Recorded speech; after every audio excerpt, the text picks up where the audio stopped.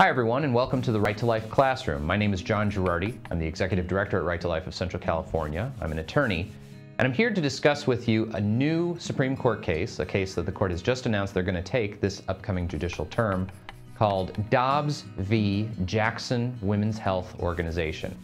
This Supreme Court case could wind up being the most significant abortion case that the court has taken in the last 3 decades. What I want to do in this series of videos is explain this case and the deep, lasting impact it can have on legalized abortion in the United States.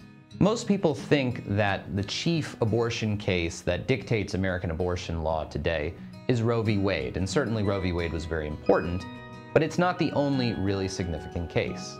The Dobbs case may also call into question another very important abortion case. In fact, a case that was decided on the exact same day as Roe v. Wade, on January 22nd of 1973, a case called Doe versus Bolton. Roe v. Wade structured abortion regulation along the trimester system. Basically, they read into the Constitution a right to privacy. Within that, they read in a right to make certain kinds of medical decisions.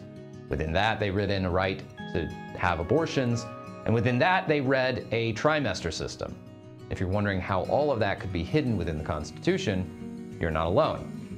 Nevertheless, in creating this trimester system, the Supreme Court said that state legislatures and the U.S. Congress can ban abortions in the 3rd trimester, but only in pregnancies where the mother's health is not threatened. Well, what constitutes a threat to the mother's health? Doe v. Bolton, decided the same day as Roe v. Wade, answered that question. The court in Doe v. Bolton defined health so broadly that essentially every single pregnancy implicates a mother's health.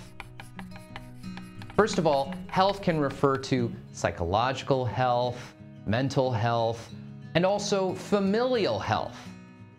For example, a woman who claims that her family dynamic would be upset if she decided to have this baby. Essentially, every unwanted pregnancy, by definition, adversely implicates a mother's health to such an extent as to justify a late-term abortion. And who gets to decide when the mother's health is implicated? Why, the abortion doctor, the person who is financially interested in having the abortion take place. As a result, we can see that the Doe versus Bolton health exception is so broad that it really swallows the rule. This case, in conjunction with our other Supreme Court precedents on abortion, effectively mean that it is impossible for any state in the Union or for the U.S. Congress to ban abortion as such for any point in pregnancy or for any duration of the pregnancy.